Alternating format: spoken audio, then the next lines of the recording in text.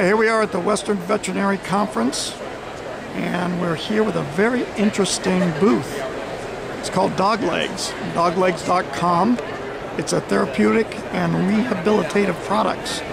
And we have Lisa Fair with us. Lisa, I think that YouTube needs to hear about you guys. Fantastic. I'd love to tell you about it. All right, fantastic. Doglegs makes coverage solutions for small animals. This includes things such as elbow hygromas, lip granulomas, ear hematomas, post-surgical coverage. We have front leg wraps. For rehabilitative therapy, we have our swim snoods, and we have buddy bags.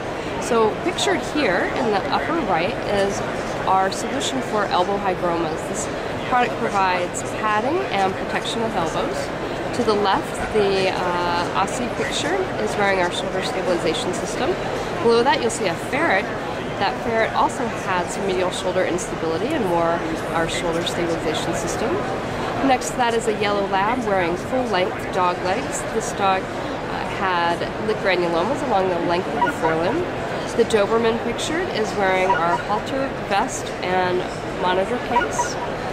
To the left of that is a dog that needed to not bear weight in one of the forelimbs post-surgery, and so that dog's wearing our Velcro sling. Then we have a dog pictured in our swim snood. It's preventing water from getting in the ears during water therapy. And to the right is a Great Dane who had hip surgery, and the surgeon wanted to prevent weight bearing in that hind limb, so he's wearing our Emer sling. Over here we have our Surgisox line. The white dog picture is wearing our ear hematoma snood, and that is to provide compression for ear hematoma. To the right is a yellow lab wearing our Surgisox leggings. She had had surgery, mass removal on her elbow and shoulder, and so that's protecting her incisions. Below that, the three dogs pictured are wearing our Surgisox torso. These are also compressive, so good for post-surgical coverage. The Bernese Mountain Dog is wearing our front leg wraps. It's a little hard to see since the dog is dark in color and so are the wraps, but those are for lip granulomas that are lower on the forelimb. Below that, the white dog picture is wearing our tarsal support with orthoplast. This dog had some instability in its hock.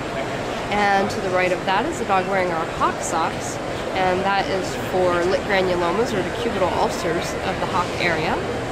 Below that is a husky wearing our carpal support. And this dog had a carpal hyperextension injury.